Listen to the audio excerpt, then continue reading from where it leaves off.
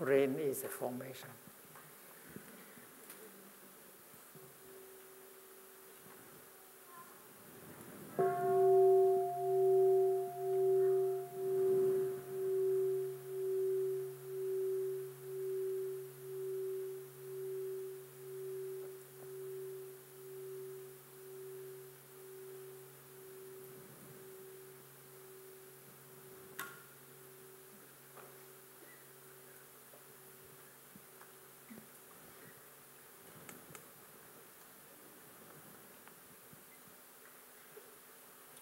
Dear Thai, thanks to the practice, I've discovered a very strong aspiration.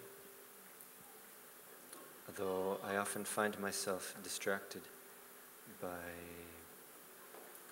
worries or fear, and distracted by emails, things on the internet, Facebook, and I lose my concentration. And I'd like to know how to develop focus and concentration so I can follow my aspiration better.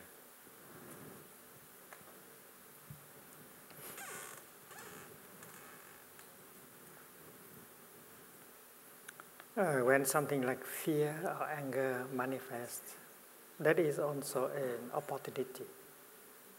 So don't consider it just as an obstacle. If we have mindfulness, we recognize our fear, our anger, and we look deeply into the nature of our fear and anger. And out of that, we can get the insight that can bring a lot of peace.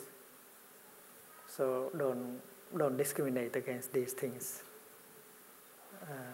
Your suffering might be your chance. Take it as an opportunity and observe it. Try to understand it. And how not to be carried away by the things like consumption, internet, is that from time to time you need to wake up to know what you are doing.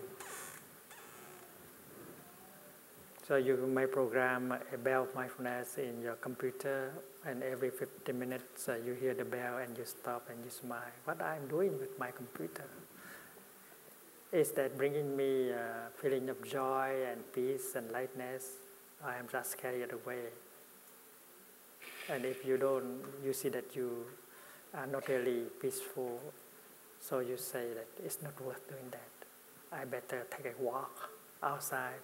I better contemplate the trees in the backyard, and I better breathe in and out, doing walking meditation that bring me more lightness and calm and joy. That is better for my body and my consciousness, so you can have the courage to leave your computer, because there are those things that can attract you. But if you are caught in it, maybe there is a tension, there is a tiredness accumulating. So you need a bell mindfulness. You need a friend calling you, "Hey, what are you doing there? Come out here. It's so wonderful here." So that is the meaning of a sangha. And the bell of mindfulness program into your computer is part of your sangha. A call for wake up. Okay.